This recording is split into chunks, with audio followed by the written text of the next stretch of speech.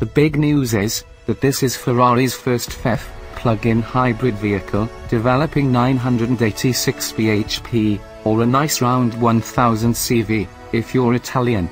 Doing the heavy lifting in the power stakes is a heavily revised version of Ferrari's twin-turbo V8, which delivers 769 bhp. Adding further grunt R3 e-motors delivering a combined 217 bhp.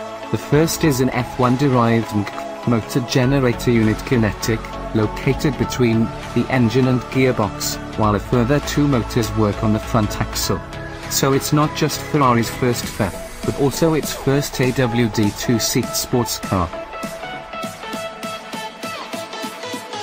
This powertrain has given the team at Maranello a chance to deploy torque vectoring and all-wheel drive performance for more speed through the all-new and handily acronym-friendly RACE, Rotational Axis Control Electric, which, judging by the results, takes the pursuit of speed to another level. Some very clever aero has been designed to create enough downforce to keep the most powerful Ferrari production car in history bolted to the planet. The headline is that the SF90 Stradale produces 390 kilograms of downforce at 155 miles per hour.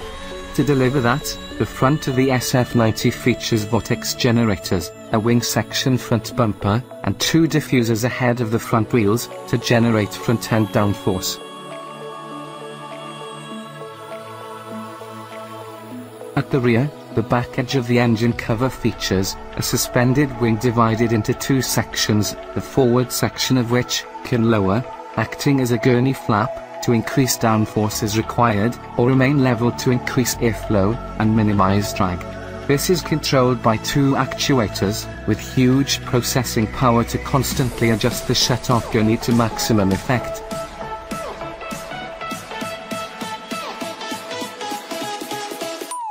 It seems the SF90 is set to redefine our understanding of rapid, being the fastest series production Ferrari of all time.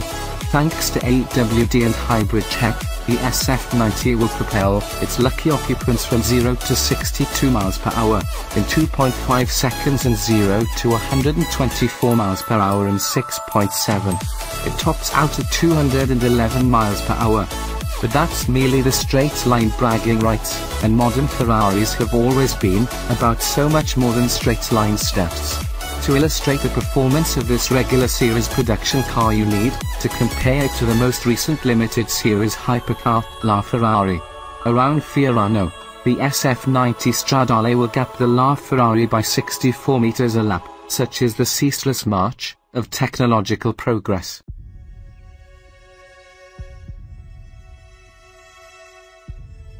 SF90 is code for the 90th anniversary of Scuderia Ferrari's formation and talks to the involvement the Scuderia had in the car's creation, not least in the area of the e-motor mounted between the engine and the new 8-speed box.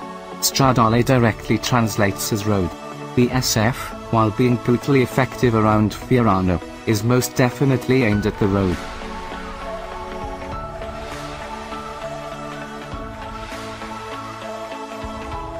The more observant of you will have noticed the lack of door handles on the side profile image of the car. This is good news given that the ones on both the 488 and F8 have always looked and felt like afterthoughts, and required cunning post-rationalization from the Maranello PR department about them being beneficial for aero. For the SF90, Ferrari has tackled this tricky issue from the outset. It features an all-new key, which allows for keyless entry and exit. Car thieves are heard to be delighted at the news, and was described by Ferrari CMO Enrico Galliera as a far more elegant solution.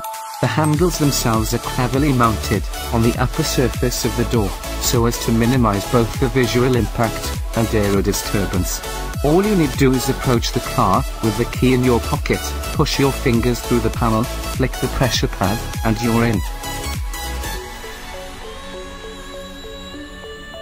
Ferrari made a big play of the human-machine interface, something that anyone who has struggled to navigate the previous baffling system will be delighted by. The steering wheel continues to feature myriad buttons and, or bar the E-Manatino, are touch-sensitive rather than mechanical and feature haptic feedback.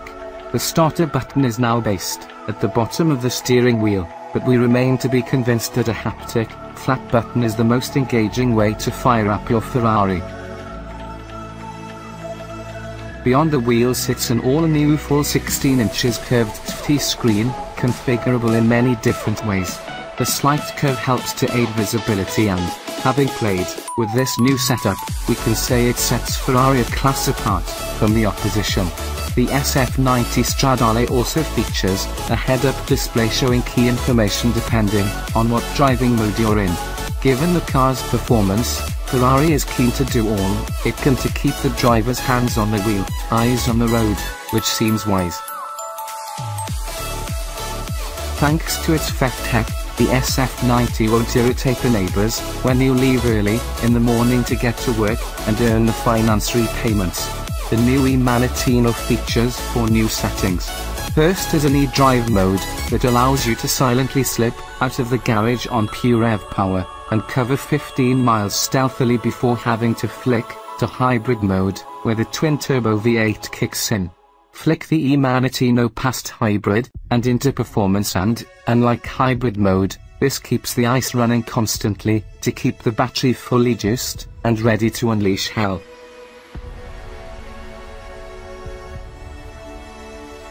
If the SF90 Stradale is a bit ordinary for you, then may we humbly suggest opting for the Assetto Fiorano pack, which reduces the car's weight by 30 kilograms, and features a more aggressive rear spoiler and blown forged wheels. These trick rims feature radial elements on the outside channels of the wheels that act like rotor blades, increasing the extraction of the air from the wheel, and making the air join the flow along the side of the Stradale to further reduce the car's drag. Whether that's something a mere mortal can actually feel from the driver's seat is up for debate, but it's a great start to bore your friends with down the pub.